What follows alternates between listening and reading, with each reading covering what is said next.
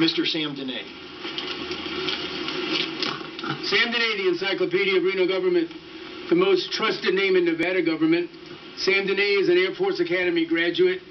He has spent many years flying fighters and bombers, defending our nation against enemies inside of the borders and outside of the borders.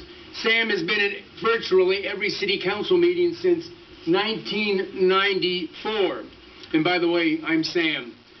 I like to speak in the third person because when I speak in first person, I get kind of upset about how great I make myself sound. And that's sort of self-aggrandizing. Of course, as I say, self-aggrandizement is the ultimate form of flattery. Anyway, Sam has been at all these meetings, and if I seem a little preoccupied, oh, shouldn't use that word, should I? If I seem a little disconcerted, it's because, once again, Sam was not invited to the governor's grand ballroom gown poobah, along with all of his Scientology cult zealot friends in the Northern Nevada Network poobahs. Once again, Sam was not invited. I know the mayor was invited. Sam wanted to go there and at least have his 3 minutes for his speech, but he was ignored again. The 5-ton elephant that's in all the rooms, and even the governor's scared to death of him. It only costs $40 and you can go. $40? Yeah, everybody's invited. Everybody in the room's invited. You're cutting in my 3 minutes, Mr. Mayor. I'll give you another 2 seconds. Oh, you're going to give me extra time. Okay. Mr. Gus, you heard that he's giving me extra time. He gave that man over there extra time. I don't want any extra time. I'm happy with my 3 minutes. There's a big deal going on about occupation. A bunch of occupiers all over the community. You know, we got the burners, now we got the occupiers.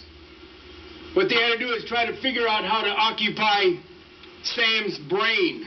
Then they'd really be going somewhere. If somebody could occupy Sam's brain. Guess what? Sam doesn't even know how to occupy his own brain. I think Mr. Ayati was about to say that.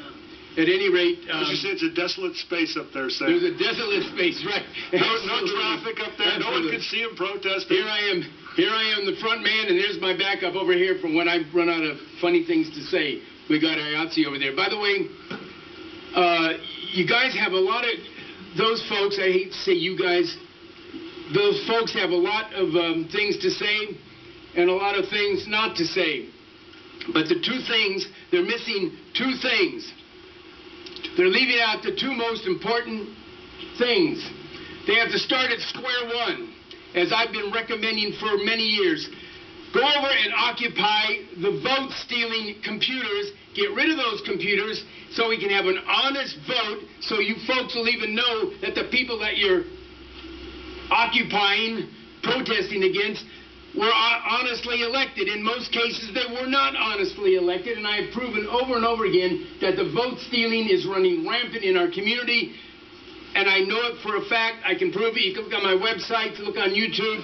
Secondly, you've got to not trust the media.